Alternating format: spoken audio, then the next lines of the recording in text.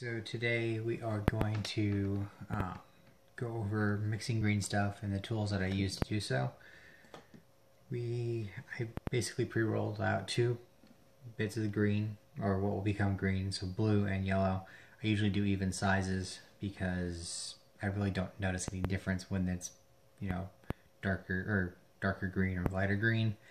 But generally speaking, I just do even. So to mold these, I use pastel pushers.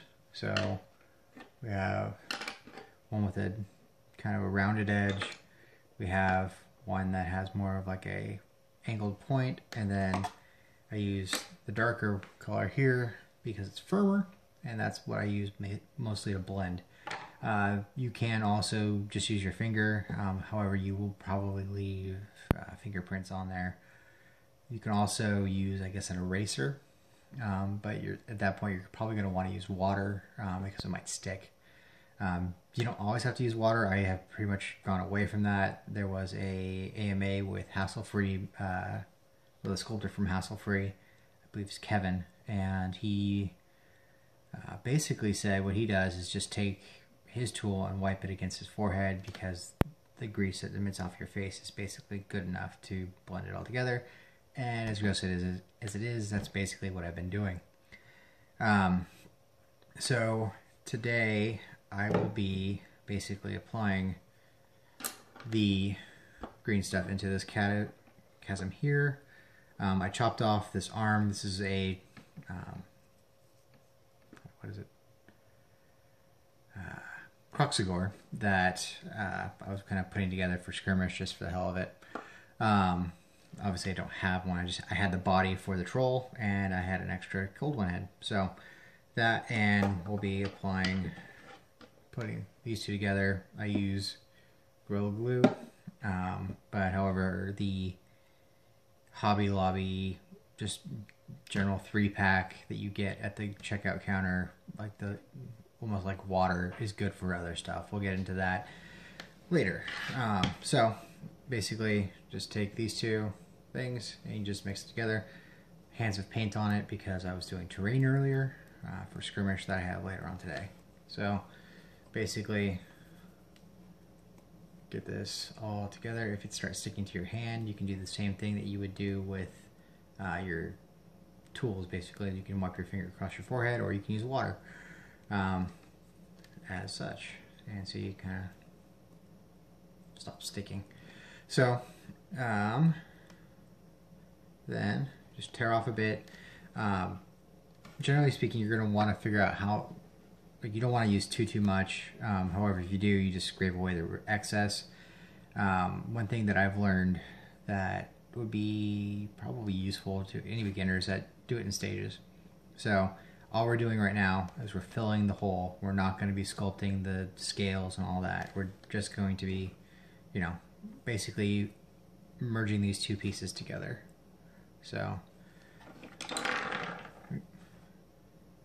just take the tool and just basically shove it all around to where it has the rough shape. So the benefit of the firmer tool is you can use this edge basically and push it around. You can do the same thing with a knife or anything like that. It really just is up to how you feel about it. When it comes up to the scales here, you're going to want to push basically in so that it isn't taking away any of the detail, but you're probably gonna have to sculpt new scales anyway on this thing. So anyway, there's that. If you're going to use the kind of rounded edge tool, that'd be perfect for this kind of area because it's pointed right to the tip. This is not the best blend that I've done, but it's softer, so it does get that better flow to it after it's where you want it to be. You can push it out to the edges to where basically it run off into the normal body of the figure. For that, if you want it to be blended perfectly, you can either use the aforementioned Hobby Lobby super glue, which I believe I have right here,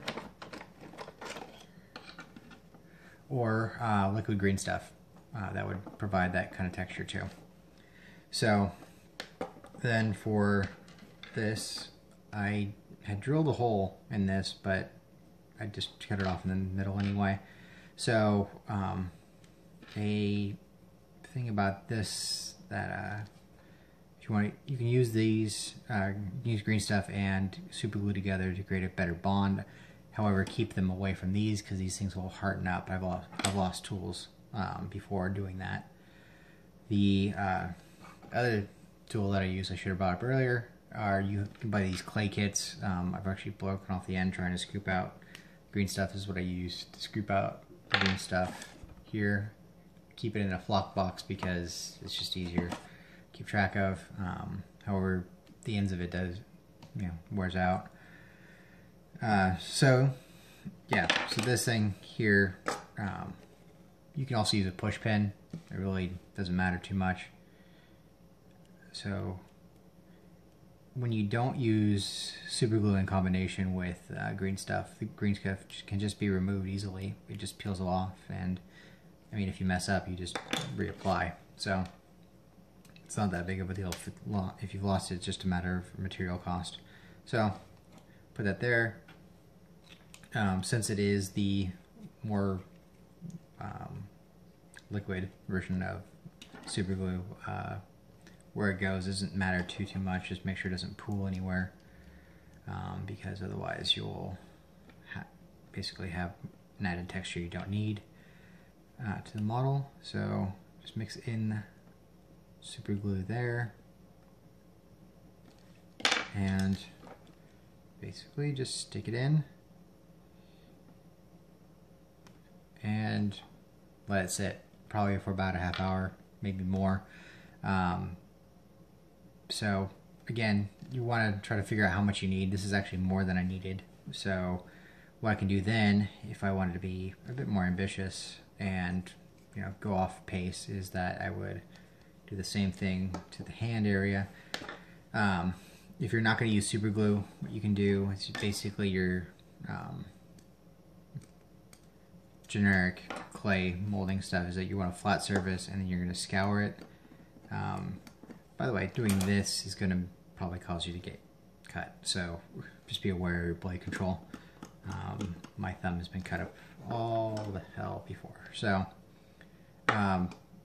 probably you don't want to do this one yet. So, but that's okay because we're using green stuff. It'll flatten itself out against that edge. So don't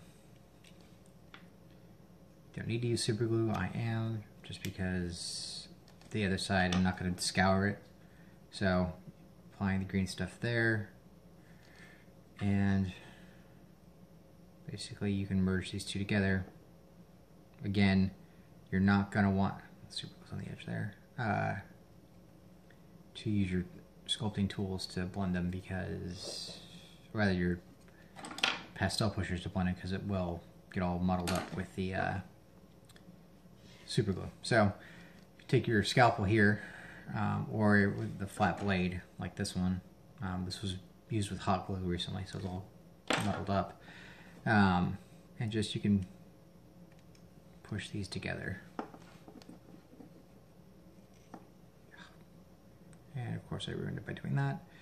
But we have work time with green stuff, so that's totally fine.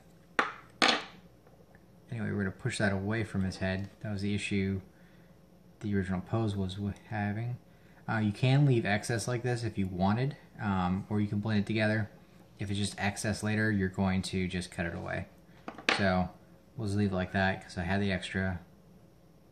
And yeah, so that's step one on the Ersatz Croxagore.